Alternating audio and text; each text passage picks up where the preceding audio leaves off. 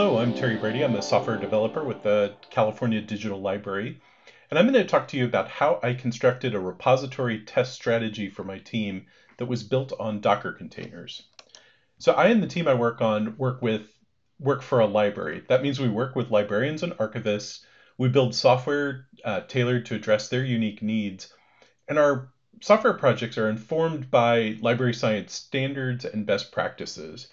And one of those standards is to focus on digital preservation of content that a library owns. And a digital preservation repository is really focused on decades-long accessibility of content, not just data backups for day-to-day, but really thinking about long-term continuity of access to information. In a digital preservation repository, objects or logical objects are deposited into the repository for preservation, and these logical objects consist of one or more digital files and metadata that describe those digital files. So the system that I and my team work on is called Merit, and it is a digital preservation system for the University of California. We house digital content from the 10 University of California campuses. We're the backend repository for the Dryad service, which hosts published data sets from over 2,000 institutions. Merit also houses the archives of 85 journals published by the California Digital Library. So we run a production environment that hosts 170 terabytes of unique content, and then we have that content replicated in 3 copies spread around the United States. We make use of 3 different storage providers to house each of those copies. The repository contains 2.3 million logical objects, which consist of 55 million unique files. The Merit service is composed of 8 microservices that run on 23 servers. You'll note we're not yet running as containers. In our stage environment, this is our certification environment, also our integration test environment for testing Merit with other applications. In this environment, we have 24 terabytes of unique content. We also make use of the same 3 cloud storage providers. The stage environment has 60,000 objects, 2 million unique files. It also comprises 8 microservices running on 17 servers. What we don't have is a formal development environment. So this environment was discontinued before I joined the team. And that's kind of at the heart of this presentation. I want to talk about how I designed a Docker-based solution to sort of fill in the gap for that missing development environment. So what happened to our development environment? Well, it turned out with a relatively small team, keeping production servers and stage servers and development servers patched and running, as well as curating meaningful test data for a development environment were complicated for a team of our size. So just to set a context, the Merit team is comprised of 1 product manager, 3 developers, of which I'm one. And then we share the time of a DevOps engineer with other teams in our department. I joined the team in late 2019 as the technical lead for the Merit system. So in joining the team, my first priority was to build a development environment so that I could safely modify code. That was my first objective. And Docker turned out to be my solution. It helped me meet that objective. I was able to build a development environment that I was comfortable working in, but it also came with some other benefits. And after I share with you the design of what was built, I'll talk about some of those additional benefits. So I want to give you just a quick and simplified tour of the Merit system to kind of lay the framework for what I'll be talking about. So the Merit system has a MySQL database at its heart. We call this our inventory database, and that tracks metadata about the objects that we're managing in the repository. We have a user interface that lets users browse the contents of the repository. Also, when new content needs to be deposited, the user interface submits content to our ingest microservice. This service queues up tasks into a Zookeeper queue and then pulls tasks off of that queue to process new content for ingest. Content is sent to our storage microservice to be save to cloud storage. And the storage microservice picks a primary node for the content, and that primary node could be living in Amazon S3, Cumulo storage at the San Diego Supercomputer Center, or in Wasabi storage. So we save one primary copy of the content. After that saving of content is complete, we put a task on another Zookeeper queue, which is picked up by our inventory microservice. That inventory microservice records the location of the content back to the inventory database. So once we know the location of the content in cloud storage, the user interface, in addition to displaying metadata, is able to provide the user with download links to download the content directly from cloud storage. We make use of the pre-signed URL capability from each of our cloud providers that allows a user to download large files directly out of cloud storage. And this function is served up by a specialized version of our storage microservice that we call our access microservice. So content then is, after the primary node has been saved, we replicate content to 2 additional copies. And when we replicate content, in addition to Amazon S3, we also run Amazon Glacier as one of those possible replication locations. And then we continually check the integrity of the content in the repository by performing checksum calculations on the content in cloud storage. And we record those results and verify those results against our inventory database. For simplicity, I'm going to talk about what I kind of consider our core microservices, the first several that I introduced to you. And what we'll do is I want to talk about how I took this workflow of core microservices and assembled them as a Docker stack for testing purposes. So how did I build this development environment? Well, the first thing I did was I created a Docker Compose file and created a Merit Docker network inside of the Docker Compose file. For the inventory database, we built a Docker image using a MySQL 5.7 Docker image, and we loaded the Merit schema into that image on initialization. Next, for our user interface, we built a Docker image using a Ruby 2.6 Docker image, and that then satisfied the needs of our user interface. We also modified or overlaid several of the configuration files for the user interface to help that microservice locate other microservices all within the Docker network itself. For our access, for our storage ingest and inventory microservices, those are all Java-based. They're actually Tomcat applications. So we built Docker images for those services using a Tomcat 8 Docker image. And as I did with the user interface, I overlaid configuration files into those containers to help each of those services find other services purely within the Docker network. For Zookeeper, we built a customized Zookeeper image using the Zookeeper 3 Docker image. And lastly, this was particularly exciting to me. Because all of our cloud storage solutions implement an S3 API, we found that there's a Minio Docker image that implements the S3 API entirely as a Docker container. So this was particularly exciting to me that not only could I containerize my applications, but even the whole notion of cloud storage was able to be run as a container with all the flexibility that provided. The last decision that I needed to make was to decide what do we need to persist. So when we stop our stack of containers and then restart them later, what content do we want to preserve from run to run? And we determined that the contents of the inventory database and the contents of the Minio storage container were the things that we wanted to persist from run to run. And all of that led to the creation of one great big Docker Compose file.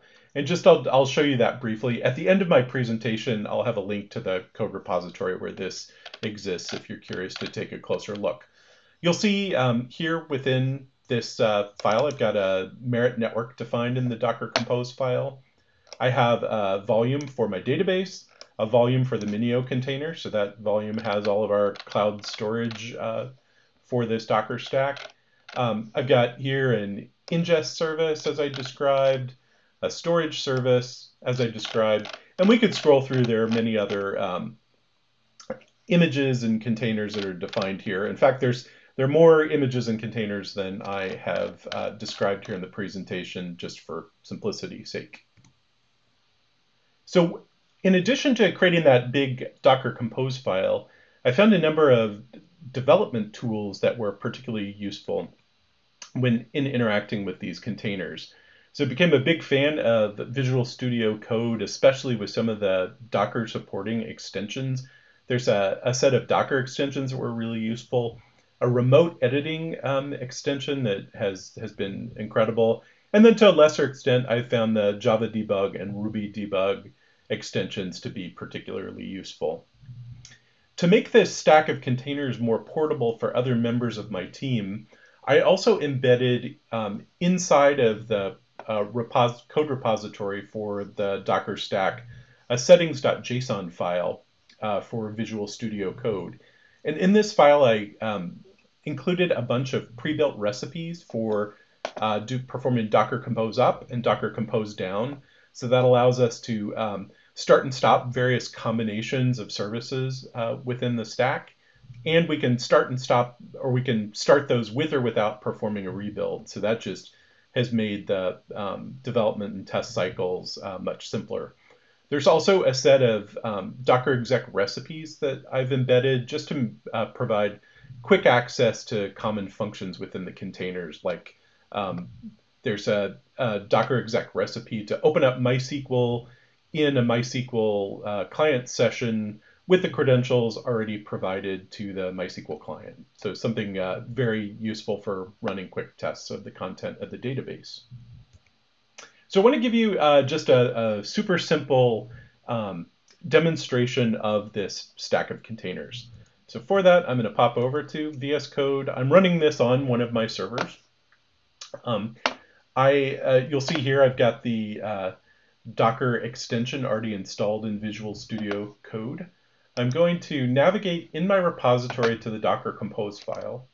I'm going to indicate that I want to start up a stack of containers. And I've predefined a stack of containers in this DockerCon demo recipe. So this is bringing up a stack of containers, and we can actually watch them start up over on the container tab. Several of those containers are coming up. And one really nice thing about running these containers in Docker is that in addition to having access to all the publicly available interfaces within the system,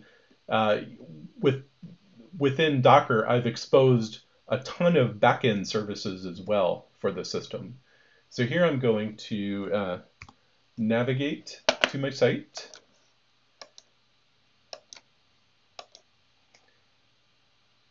And what I have here is a predefined page that gives me access to my user interface, but also gives me access to different ports within each of the different running containers. So I'm going to pop into the user interface. And essentially what I've started up by running this DockerCon demo is an empty version of the Merit system. So I'm going to navigate to a particular collection, a demo Merit collection. You'll see there's nothing in this collection right now. I want to indicate that I'm going to add an object. I'm going to choose a file to add, and as the file that I'm adding, I downloaded an image from the DockerCon conference website. So we'll pick that image. I'm going to call this DockerCon 2021 image, and we'll say that I'm the one who created this object. We'll submit it. And we receive confirmation that the content has been submitted. Going back to that back-end navigation page that I shared with you, I can actually navigate to a service that we've built to have a view of the content in the Zookeeper queue. So I'm going to navigate to this administrative tool and just take a look at my queue of jobs.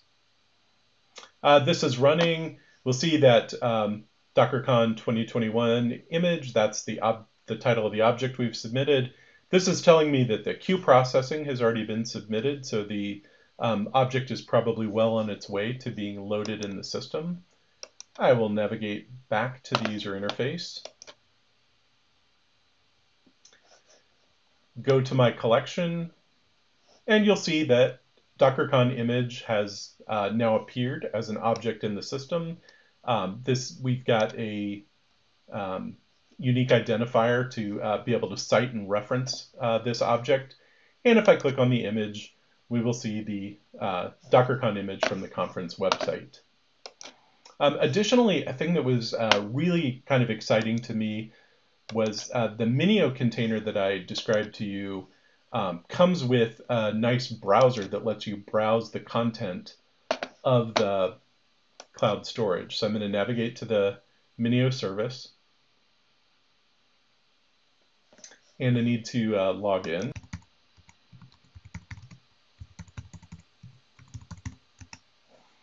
And from here, I can actually browse and see the objects that have been saved into cloud storage, including our PNG file from the conference website.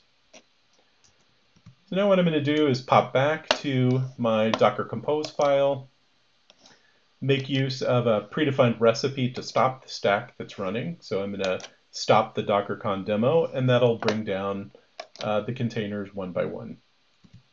And that'll allow me to return back to the presentation.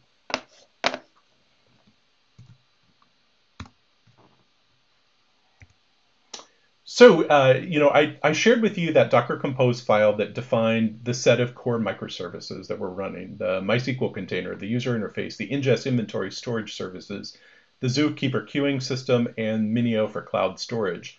But, one of the things that I love about Docker Compose is the ability then to combine together multiple Docker Compose files and run interesting combinations of services. One challenge that I ran into was with the way that we're making use of the retrieval directly from cloud storage, we needed to create URLs in the cloud provider, in the cloud storage container, that were both accessible from inside the container and accessible from outside the container. And the way that we accomplished this was when I'm running the stack of containers on my desktop, I have a local.yml file. And what this local.yml file does is it creates a hostname alias that is aliased to localhost.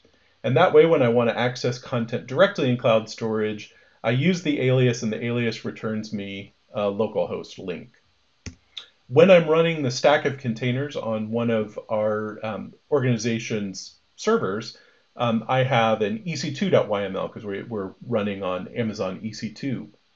In that instance, in a very tiny little Docker Compose file, I provide a different alias, and that alias is the public DNS of my server to this hostname alias. And that allows me to directly download content from the Minio container when I'm running in that mode. So I love the ability that without creating a whole lot of complexity, I can create slightly specialized versions of the stack of containers for different environments.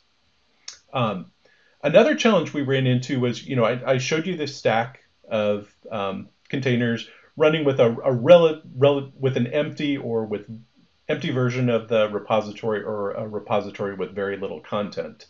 Sometimes when we're testing code, we need to test queries that need to perform well.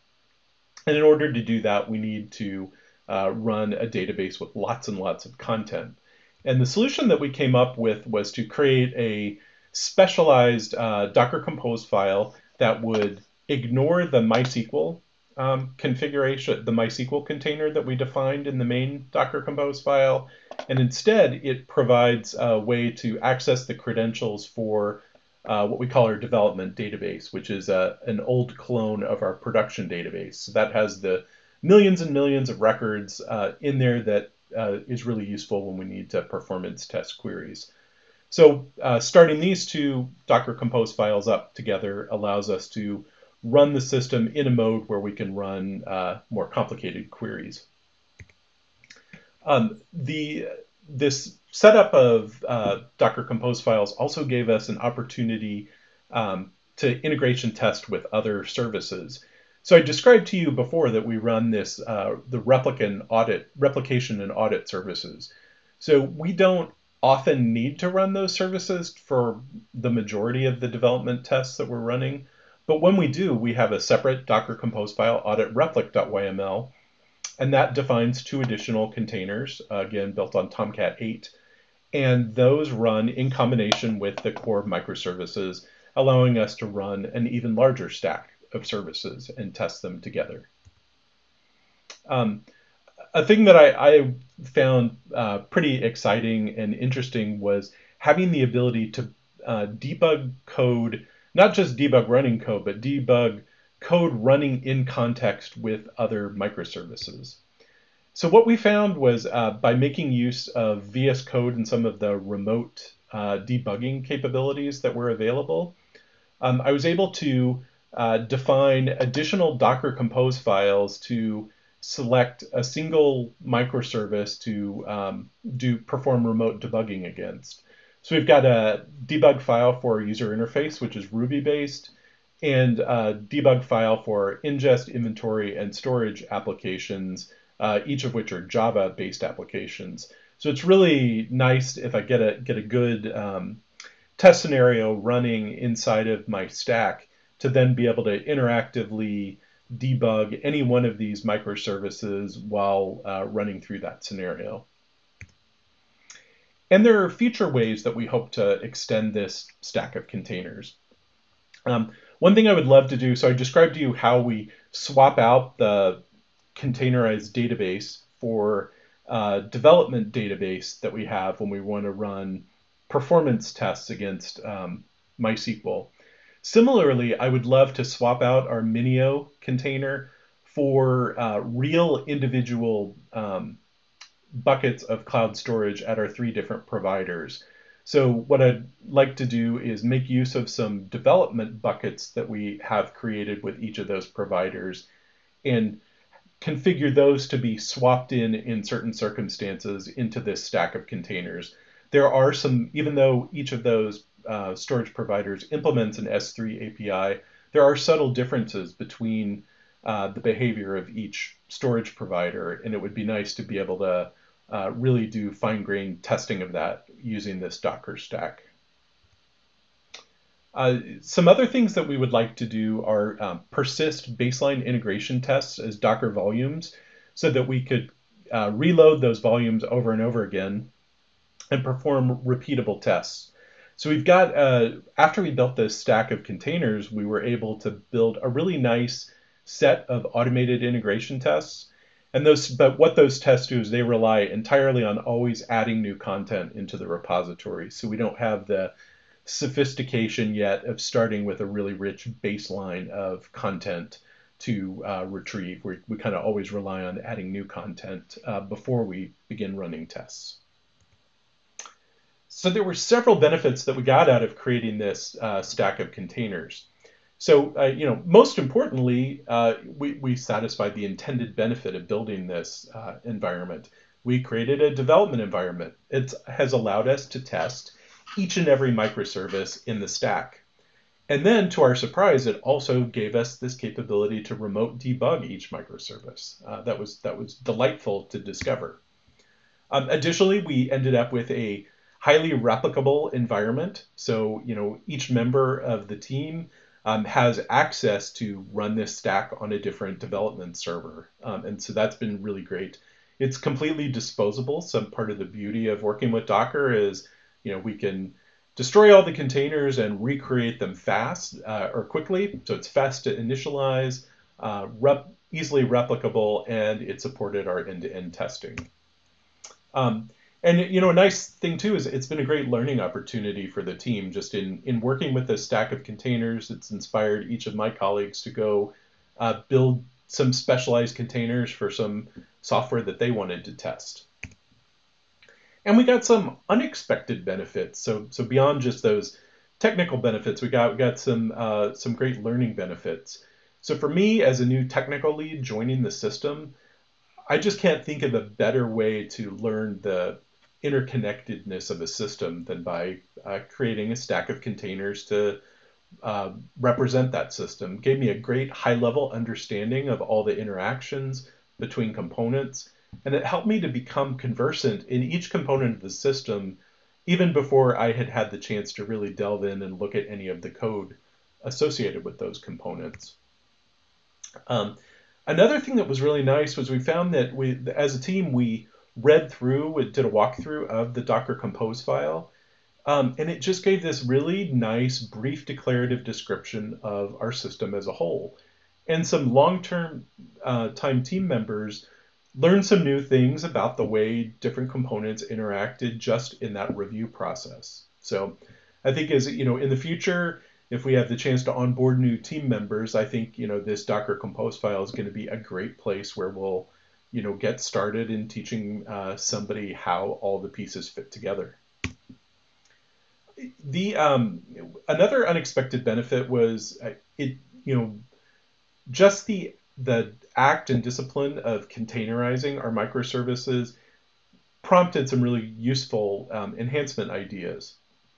So when we deployed our code to various servers, we had some configuration files that were manually created on each host separate from the code deployment process.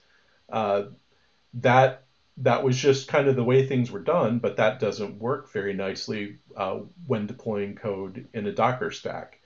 So we have since gone microservice by microservice, phased out those individually deployed configuration files, and created some more sophisticated YAML files to convey the same configuration details. And we now deploy those YAML files as code. So even though, for the time being, we're still running our stage environment and our production environment as server-based applications, not as containers, we've already taken a step towards containerization. So, maybe in the future we'll go that way. But in any case, sticking in a pure server environment, this act already will simplify any auto scaling actions that we decide to take with those services. It also prompted us to specialize our storage service because it was so easy to reconfigure the application. So now we have dedicated instances of the storage service to satisfy user requests to access content, and a separate set version of the storage service to service the ingest process. So anyway, I hope you found this interesting. I'm sharing some links here for my GitHub profile, an overview page sort of describing the Merit system as a whole, if you're curious. And then all of the Docker resources that I built as a part of this effort are in the Merit Docker repository. Thanks so much for this opportunity.